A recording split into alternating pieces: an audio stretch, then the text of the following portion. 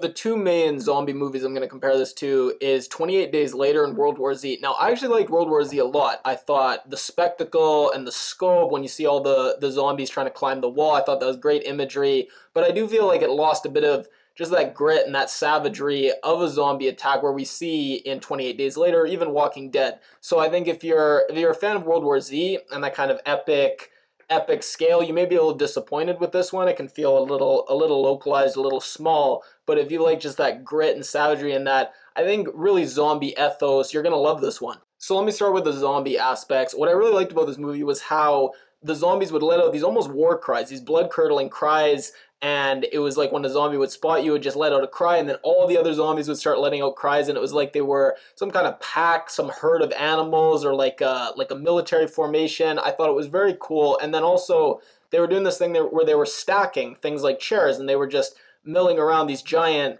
stacks of all this garbage that they've compiled. And for me, it just kind of symbolized just the mindless, obsessive, monotonous nature of a zombie existence. And the actual visuals of the zombies, when you were looking at them, it wasn't great. And this was probably one of the weakest aspects of the movie. But as far as actual gore and actual carnage, this was pretty good. We got some great gory moments. And then at the end, there is a very satisfying climactic battle, kind of a bloodbath. And I think that the fact that we didn't get that much gore and that much carnage throughout the movie, it just made this final battle hit even harder. It was such a good battle at the end that you did feel satisfied.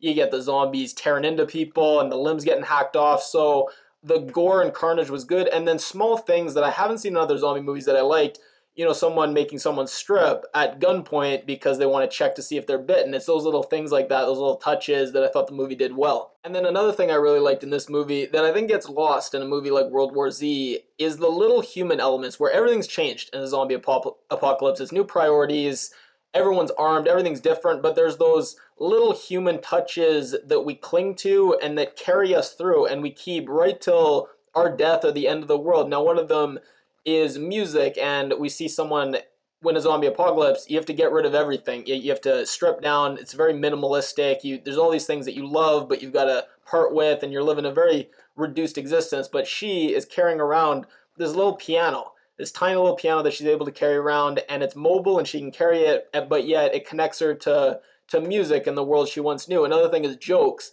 and we hear a bunch of these little corny jokes throughout the movie. But those are the kind of things that in a zombie apocalypse, you can still tell jokes. And if you can tell jokes and make other people laugh and laugh yourself, in some sense, that's your connection to the world that you once knew. And then at another part of the movie, they find a jar of pickles.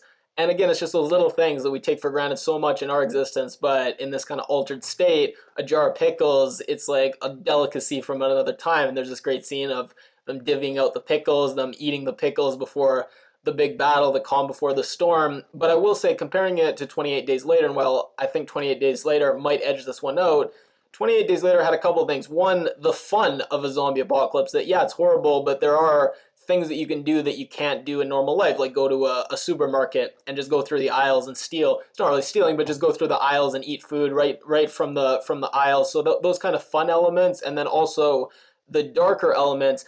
The zombies were the only evil. 28 Days Later really explored human evil and how certain humans will exploit the zombie situation to really do evil things, or just be driven to such desperate measures they'll engage in acts that are just as monstrous as the zombies. And then again, helping you feel like it's human and relatable. We got a great cast of characters. Now, right from the start, the only black character we see, the first to die, he's holding a shotgun. Reminds you a lot of Pulp Fiction, Marcellus Wallace, but he's great. Again, just the look and then a little bit of acting from him, and immediately you identify and relate to him. He has this great moment with his friend, the protagonist. They're both lying there looking up at the sky. There's a blood stain all over the one guy. Just great aesthetics, and they're talking about what would you do if you would have known that the apocalypse is coming, and one's talking about he would have told the person he liked how he felt, the other saying he would have splurged and took his daughter to Disneyland like she always wanted. Just this great human connection that, again, early in the movie really makes you feel like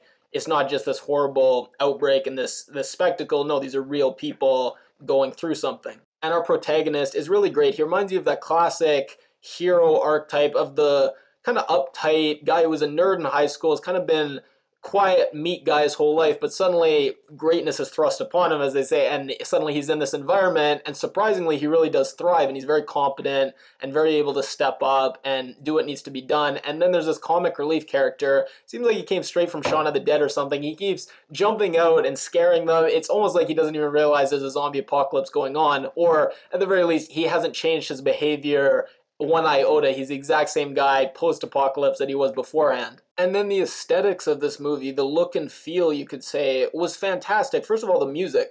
Perfect music for this kind of zombie apocalypse. It's this great instrumental with this chanting, this kind of beautiful but kind of sinister chanting overlaid on top. It was perfect. The whole feel of it, in a movie like World War Z, again, it's more apocalyptic, and the weapons you have, they're military weapons, and it's a militarized response, and you have M16s and things like that. Here, you have hatchets, you have machetes, you have old rifles, things that look like they've been in the family, passed down for generations, just waiting to be used, and it's kind of this ragtag gathering these weapons that, in some sense, I think it's kind of more of an authentic zombie feel. And then the setting, this kind of backwoods, almost hillbilly chic, the trailers and the trailer park and the grunge and the dilapidated, the pickup trucks, the beer. It was just a great setting that I think, in some sense, I think really matched the zombie genre great. And then some great surreal imagery as well, the kind of things that you'd never see in normal life, but in a zombie apocalypse where in some sense anything goes, who knows what you'd see. So we see a girl and she's walking, first of all, a little girl trudging cross country, something you'd never see in real life, and she's carrying this piano that's a small piano, but it's big for her. And then she's met by, she's walking on the road, and this race car pulls up, and this guy comes out with his full race car get up, and then also a gun, and it's just this great visual. And then he has the pink race car behind him, and we get the shot of the two of them, and again, it's just a surreal absurdism that you'd never see. I'll end it there. Last thing I'll say, a negative for some people might be it's French, so you have to watch in subtitles, but I don't think it's that big a deal because it's not a dialogue-heavy movie at all. There's not that much dialogue, so you're not going to be doing a ton of reading. And then also the dialogue that it's pretty common standard dialogue. It's not like very idiomatic where a lot's going to get lost in translation in a different genre like comedy. So I wouldn't be put off, even if you're not a big subtitles person, I wouldn't be put off by it. I would still give this one a chance because, like I say, terrific movie. Right up there with best zombie movies of all time. For me, 28 Days Later probably edges it out, but other than that, again, World War Z I liked a lot, and I think that in some ways you can't compare them because it's apples and oranges, but I'd say probably this one and maybe World War Z would be tied in these kind of different flavors of zombie movies, but again, right at the top with 28 Days Later and World War Z, so definitely worth a watch, definitely check it out.